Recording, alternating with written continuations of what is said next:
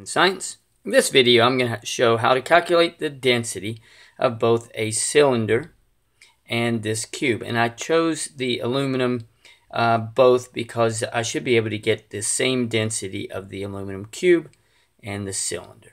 So let's get started with the cylinder first. And also I'm using a ruler, not a graduated cylinder. Okay, first the formula for density is mass divided by volume. The formula for calculating the volume of a cylinder is you take pi times the radius squared times the height.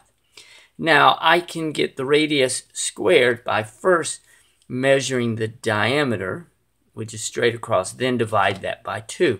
And I went ahead and pre-measured some things. So the diameter was 1.3 centimeters. When I divided that by 2, that gave me 0.65 centimeters. And then when I squared that, it was 0.4225 centimeters squared. Next, I measured the height, which was like this, and that gave me 5.2 centimeters.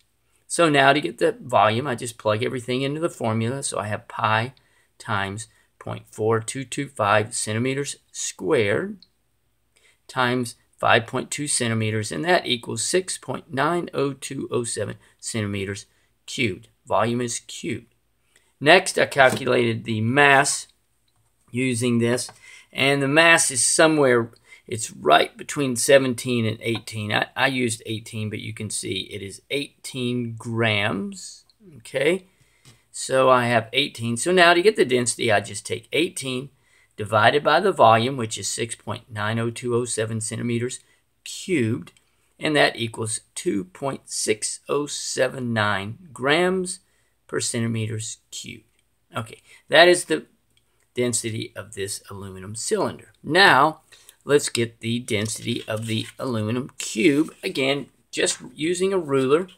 And the way I did that was the formula for volume is length times width times height. Well, again, I measured it in centimeters very, very carefully, and it looked like it was 2.5. Since it's a cube, I can use it 3 times. So it's 2.5 times 2.5 times 2.5, and each of these are in centimeters. I'll write centimeters here and centimeters.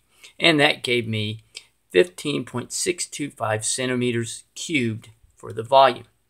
Again, I placed this on here to get the mass, and it looks like it is 44 grams. So then I just take 44 grams divided by 15.625, and remember the volume is cubed, and that gives me 2.816 grams per centimeters cubed.